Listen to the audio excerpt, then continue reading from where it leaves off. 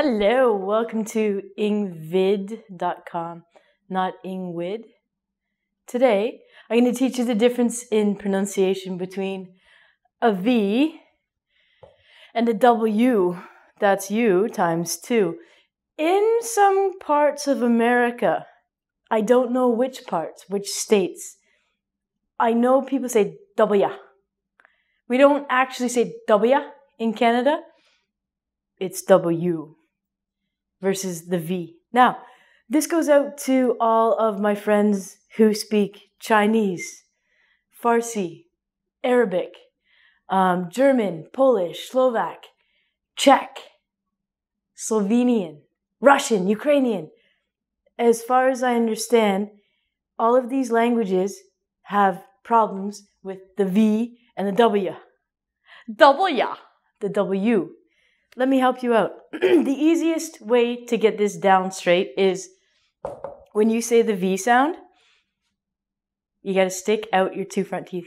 Go V, V, V. Number 1 rule, when you want to say the V sound, you have to stick your big front teeth out of your mouth over your bottom lip. V. Your bottom lip is going to make the air come out and it's going to make the sound of V. If you look at this word, it's visor. Visor. You always need to put your teeth out like a beaver. The other letter is W. When we actually make the W sound, you're going to make like you're going to kiss someone. Wuah. Wuah, wuah.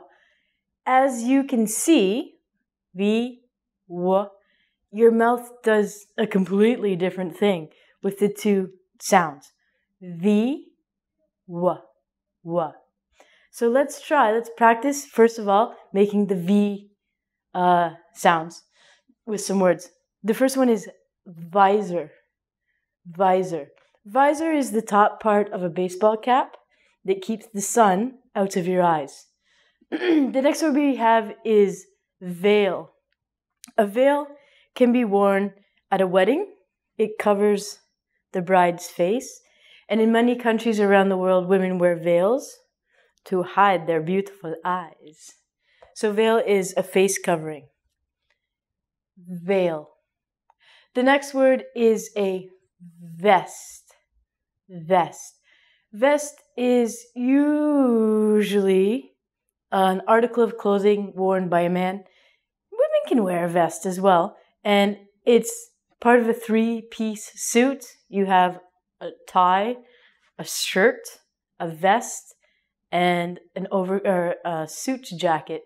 I'm going to draw a vest.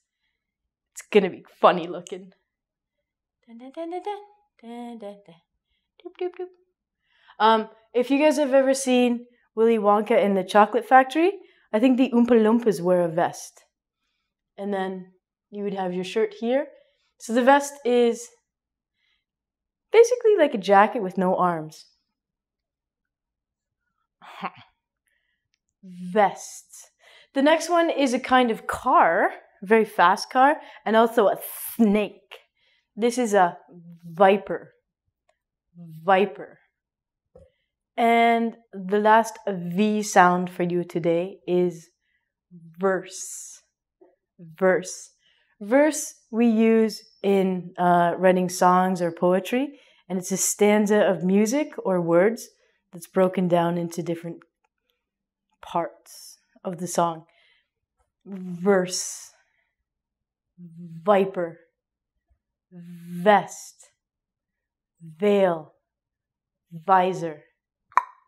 Now, hold on.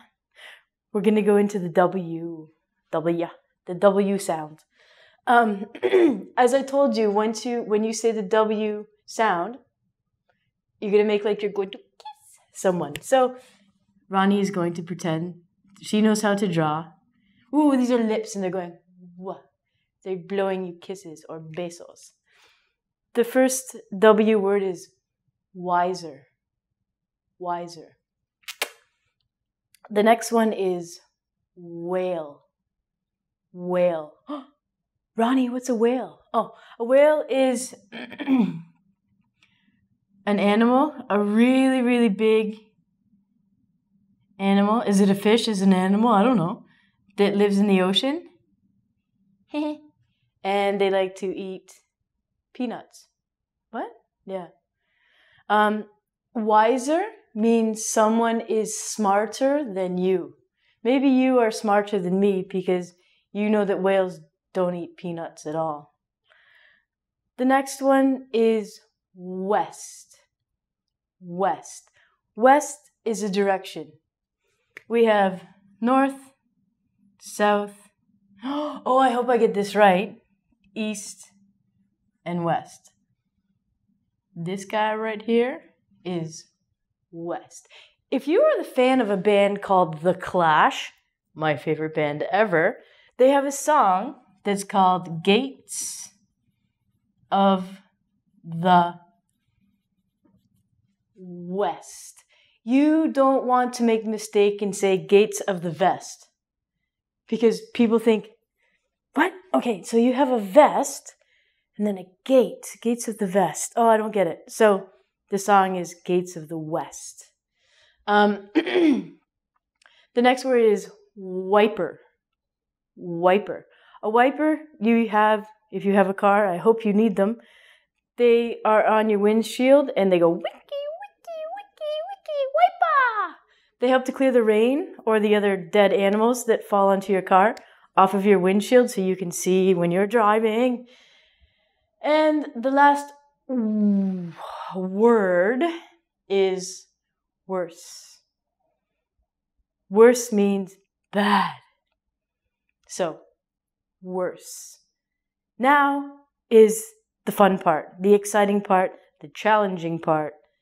We have to contrast the V and the W with these words together. Ready?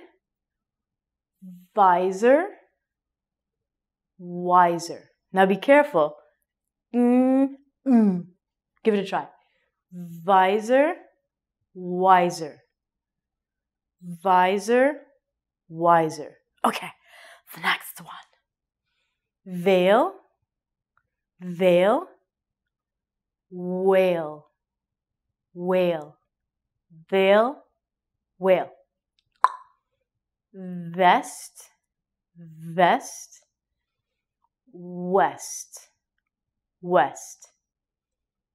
Viper, viper, wiper. Viper, wiper. You ready? You ready for the last one? Second, third, last one. Verse, worse. Verse, worse. Do you think that you can do this well now? I hope so. We're going to go for 2 more words, and this is a little bit more difficult because the V and the W are in the middle of the word. Don't worry about it, you can do it. So, remember what I taught you about the and the.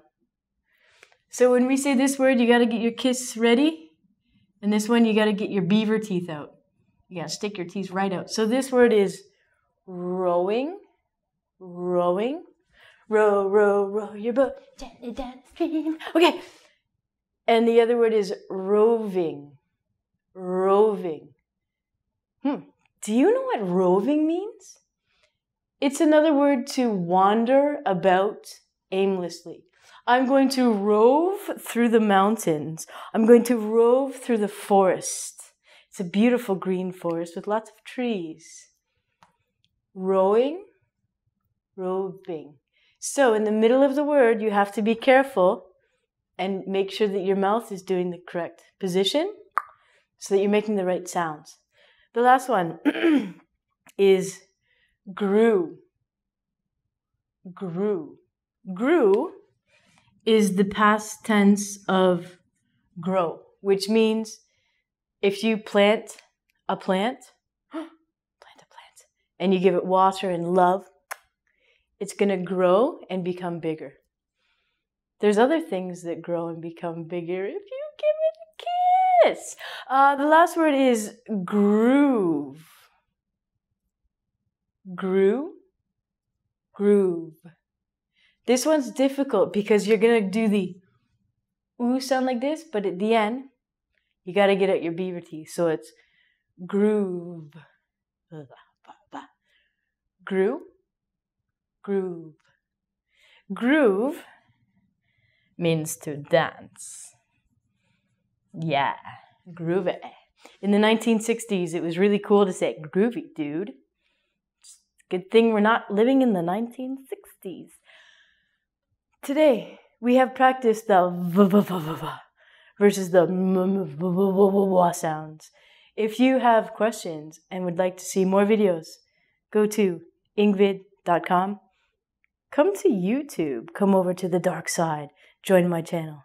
Goodbye.